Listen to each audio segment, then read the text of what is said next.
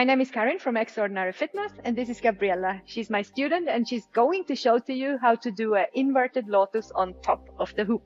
It's a fun little pose, which looks really nice when you are spinning. Before we start, I want to tell you to subscribe to my channel, leave a comment below, give us a thumb up if you like the video, and share it with others so the community of aerialists is growing. So let's start. Gabriella is grabbing with both hands at 1 and 11 o'clock the hoop.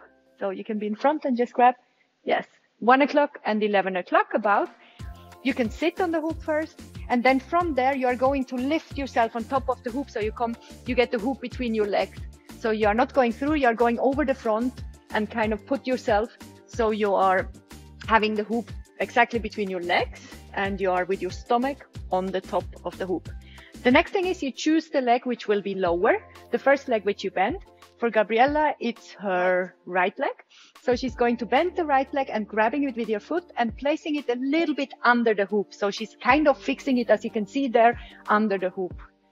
Then she is going to take with the opposite hand her left leg. So with her right hand, her left leg, and she's going to place it into the lotus as well, pulling it as close in as she can.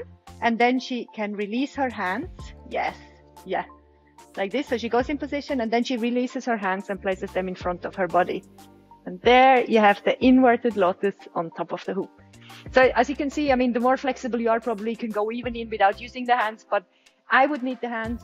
So starting with, first you take one foot, lock it a little bit in the hoop, take the opposite hand, take your second leg and place it over your other leg into a lotus position. And once you feel really stable and fixed, you can release your hands and put them however you want to have them. Great, thank you so much. So this was a very short tutorial of a really nice, pretty pose. I really hope you like it. If you have any questions, leave a comment below. If you have any requests for other tutorials, leave a comment below as well. And thanks for watching, and see you next week, next Wednesday, for a new tutorial. Bye!